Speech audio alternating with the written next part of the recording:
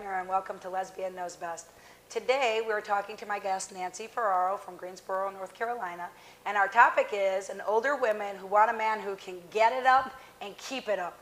Nancy, tell me a little bit about, what about this? You're an older woman, you're hot and horny, you can't find any guys that can keep it. Tell me about that. That's exactly right. Generally, the men I go out with in my age group will start complaining over the first cocktail about their erectile dysfunction, their replacement body parts, their stents, their high blood pressure, their low blood pressure, you know, their ex-wives, their children, and I'm not interested in that.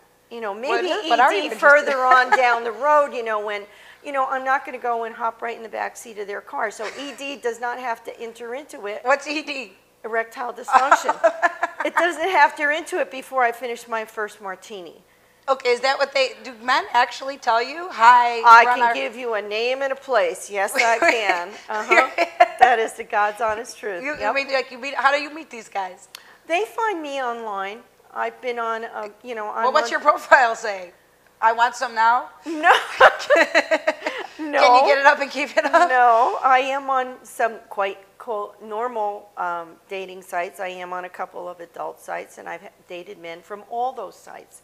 And typically, I get the younger men want somebody that will teach them. The older men have that problem and want, you know, they're ready for the pipe and the slippers, and let's not go out dancing because my hip hurts.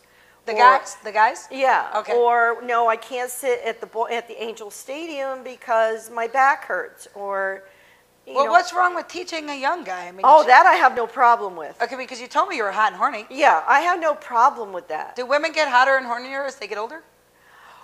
Well, experts say no. I tend to disagree. Because I have heard on the down low from most older women that they get hotter and hornier as they get older. I think because, you know, menopause sets in and you have the sexual freedom, you don't have to worry about being pregnant. Certainly you take care of the disease problem.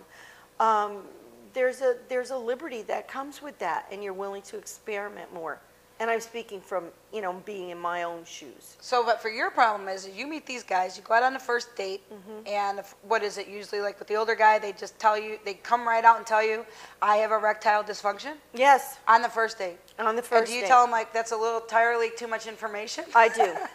I mean, we don't need to know about that. I mean, if they have that kind of a problem, they might as well put a popsicle stick and wrap it up or something. No, usually it's another drink, please. Just keep them coming, because you know from that point the date is not going to go well. So for your problem is that you want to meet a guy who can keep up with you.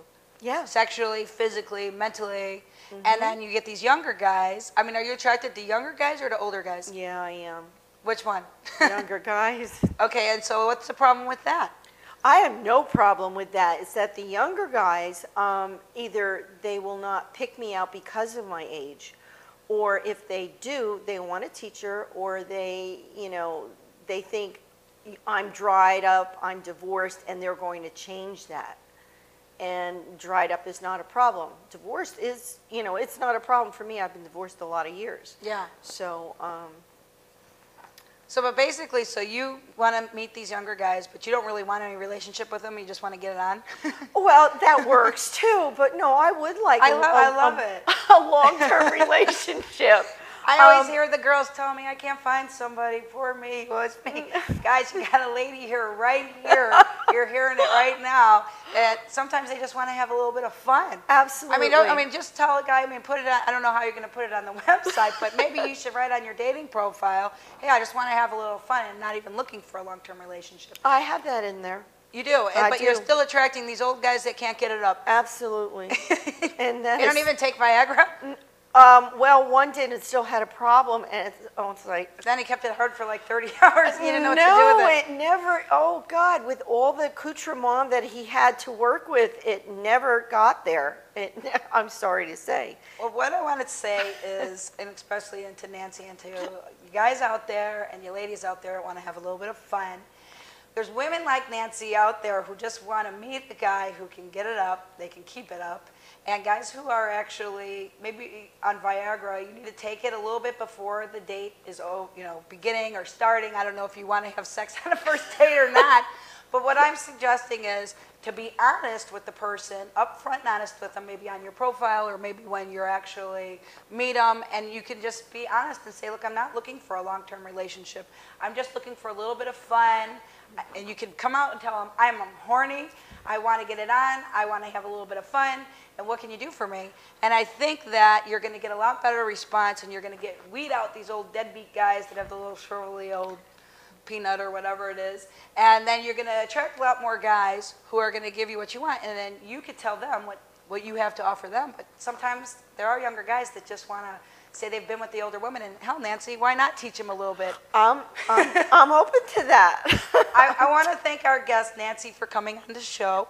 And I want anybody who has any advice for Nancy, or if you maybe want to have a date with Nancy, or maybe if you have a nice rock hard penis and can keep it up and you want to have a little fling with Nancy, go ahead and write into our website. It's www.lesbianknowsbest.com. Thank you very much. I'm Vicki Wagner. Thanks for coming on the show, Nancy. We'll see you next time. Bye-bye.